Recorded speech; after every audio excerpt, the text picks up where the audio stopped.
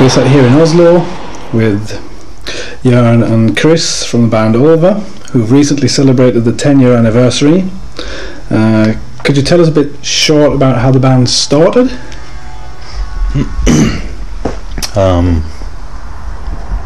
I guess it started as a regular teen band playing, hard metal music in one of our parents' garage.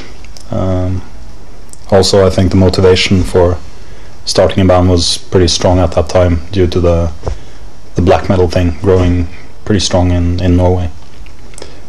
But there are no deeper reasons. I think when you're at that age, you only want to, just get your groove on, I guess. If we look a bit at the debut album, how was this album received?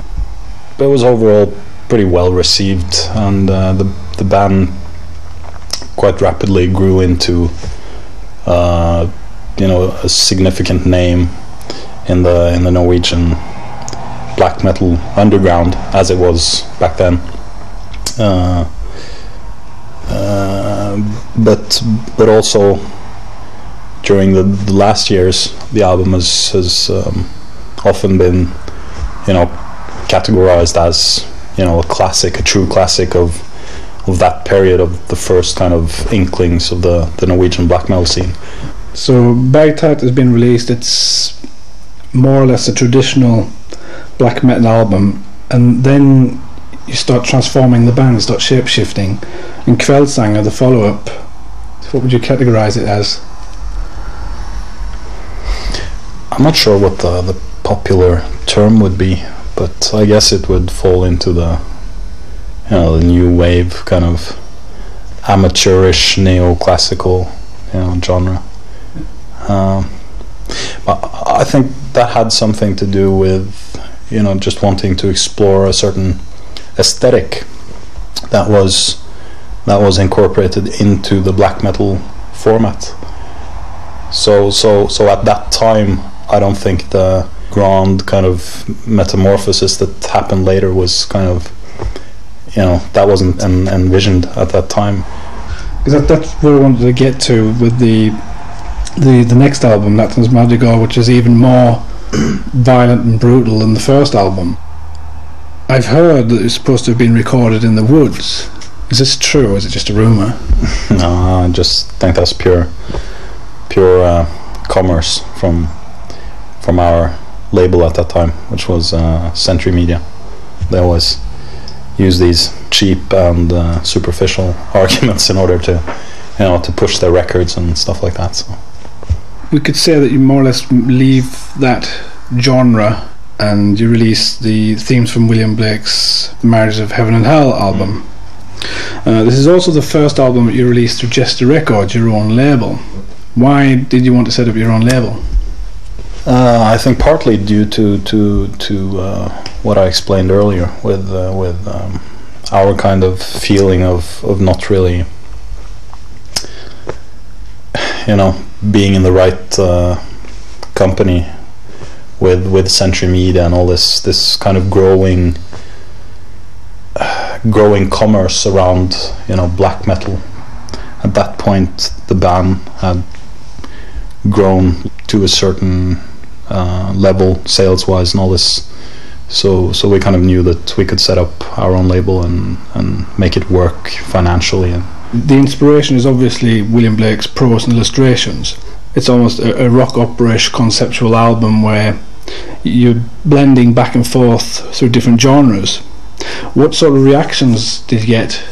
Well, actually, what I prefer to call the Blake album is commercially speaking the most successful album we've released, like sales-wise, in terms of that. I don't view it as a personal, the personal biggest success, but it did very, very well commercially, and that was kind of funny because part of the argument we had with our former label Century Media was kind of their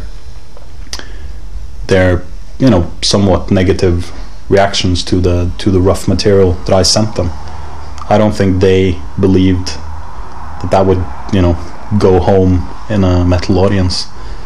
Right, so you follow up the William Blake album with the Metamorphosis EP, which in my opinion sums up and glances forward, and also, as it says on the album, acts as an audio trailer for Perdition City. And the final track, Wolves and Withdrawal, sort of goes into territory that the two Silence EPs return to later. When you do these short experiments on albums which stick out a bit, that's not the same as the rest of the album, are they sort of trailers to test what people react to them, or? I strongly believe that we have a certain Joker mentality. That's always been there. Which brings us to Perdition City, Music to an Interior Film, which is a very descriptive title for an album which is a mixture of bombastic beats, noir, jazz and vulnerable ambient emotions. So what sort of a place was the band in around this time, and what were the inspirations for Perdition City, which is another step in a different direction? I think before that album I'd been listening a lot to very minimal music, and kind of stopped listening to sound where everything just comes like a fist in your face all the time. So musically, that was kind of the agenda all the time, to keep it down. I think maybe the process of making music started taking different directions, probably on the Metamorphosis EP as well, and it kind of just started to work out the music in another way, and it also reflects the outcome in the end. The whole rebellious aspect turned from being very extrovert to, of course, going straight up our own ass. So it all became a very interior process, and the music, of course, reflects that. So it reflects a lot of personal changes. Good, because it brings us more or less up to date with the lycanthropian themes, but in between there's the two Silence EPs. Yeah. What made you lay aside the vocals? Why did you decide to release two EPs without any vocals on them? I think that's a continuation of the 180 from extro to intro. So I think those EPs I regard them as studies. Yeah. They're not, perhaps as easy to understand for the audience, and that's also why they were quite limited. Like we just mentioned Lycanthropian, which is the soundtrack to Steve Eriksson's short film. The Lycanthropian themes is quite a powerful and at the same time vulnerable soundtrack. And yeah, but also by necessity more minimal. I think that's something you very quickly discover when you start to put sound on an actual film, that Perdition City would be too much on top of a movie as Lycanthropian. So what do you think of the film? Considering the premises being a very independent film with practically no money, I think the outcome is fantastic. And I think Steve has done a marvelous job. I also think that the film Lycanthropian has a similar or a somewhat related way of envisioning things and the effect of things. The film is also pretty subtle, I think, and I think that's similar to the way we think of music. So that's interesting, that combination. What I like about the movie is the way it's quite concrete. It's very minimal setting, not too much people, and the story is quite simple, and it develops in a very subtle, kind of abstract way. What I don't like about the film is the end. I think it's too overexposed in a way, completely compared to how it evolves. I think it should be subtle all the way. Apart from receiving good reviews for the album, you also received a nomination for Norwegian Spellemannpris in the open genre class for the soundtrack to Lycanthropen. I mean, considering the competition that you were up against, there was 3 neo-jazz oriented bands, Samic folk singers. I mean, it was quite serious competition, so I mean, it must have been a great motivator for the band. It felt okay to be nominated in that class, but apart from that, I perhaps feel that the whole circus around these kind of Grammy awards is it's very coincidental as well. You've just celebrated the first 10 years as Ulver with a remix compilation called The First Decade in the Machines. It's a very global collection of participants on the album. I mean, there's Third Eye Foundation from England, there's Mersbauer from Japan, as well as Norwegian Upland, who are one of the bands signed to Jester Records. Many bands, including yourselves, seem to have favoured to do remixes of the old trilogy. I think the distinction there is basically the noise artists took care of the old part of the catalogue, whereas the more modern or futuristic sounding of the involved parties took care of more recent sounds. How does the way you create music today differ from the way you created music in the earlier years? Not necessarily as much as people think. We prefer to record the real shit, so to speak, if we still can, of course. So most of the drums, at least like 70% of all the drums we use are kind of acoustic drums, at least initially. We're not the total computer geek band yet. I think the concept of shape-shifting kind of when Ulver started out, kind of, as you said, kind of uproar in a way. It's quite simple. You have these negations and differences are very easy to spot, and those practicing black metal still are trapped in the same schemes in a way, and it's very easy to pluck it apart.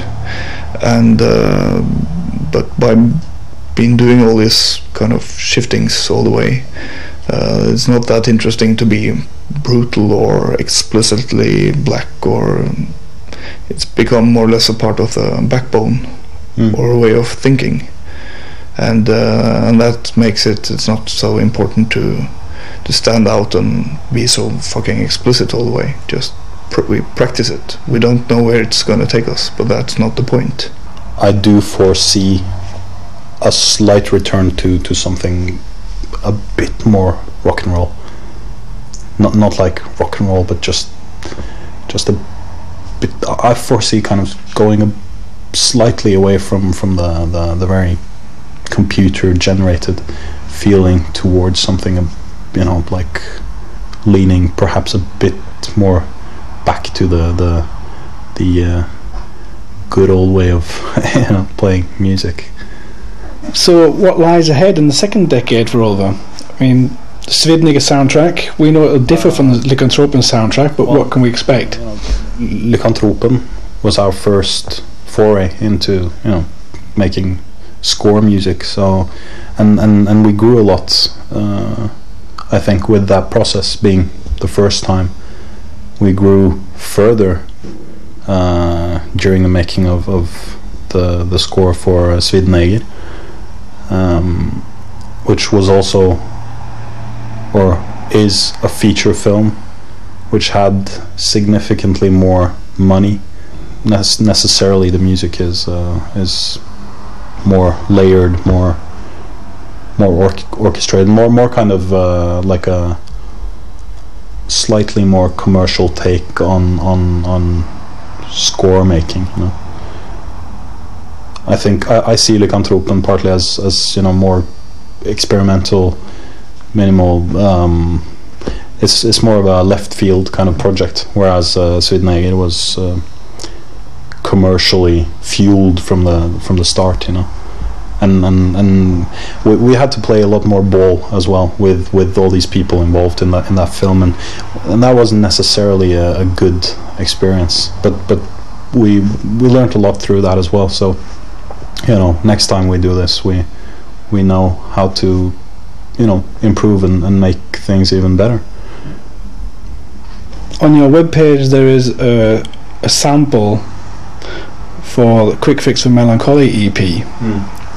How did this collaboration come around? Because the first thing I thought when I saw it was like, wow, we're going back to William Blake. It's lyrics, it's poetry that we put music to.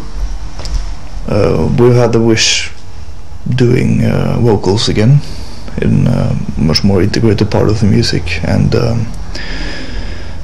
the clip on the net, the sample, is by a Canadian author, which is a beautiful text, which I have been working with in other contexts. And I showed it to Chris, and we decided this is something which can work with the kind of themes and moods in the EP. But that's we also used another lyric. Half a year ago we started writing a lot of lyrics and interviewing ourselves and stuff like that, for making more text to integrate with the music on the next full length. I think yeah. And we used one of those lyrics also on the EP, which we have written ourselves. And I think there's definitely an ever increasing kind of awareness that text is extremely important, and treating text and writing requires a different insight and a different kind of cleverness, or and that's something, that's a challenge we're kind of taking on now, that we really want to put back some substance into the music through language, through text, you know, through writing. So there ain't going to be bullshit lyrics on the next record, for sure. The coming album, Utopian Enterprises, where do you plan to take us this time? We're in the middle of the process right now, so trying to pinpoint what it's going to be is not possible, I think. Oh, but that kind of. But we have some ideas and kind of not rules but principles we are trying to incorporate, which are formulated much stronger now than, for example, on the Silence EPs and on the film scores as well. There is music for something else. This is going to be our process fully. But I think the music is going to support the texts, yep, more than the other way around. And some of the magic that happens when we write together, or we something occurs in the studio, it's hard to say why this is good, or why it kind of speaks to us. And it's also extremely hard for us now to know, you know, whether this is going to lead us into extremely narrow kind of listening environments and all this, or go the exact opposite route to you know, something far greater. All right, Chris, Mio, thank you very much. No problem. Our pleasure.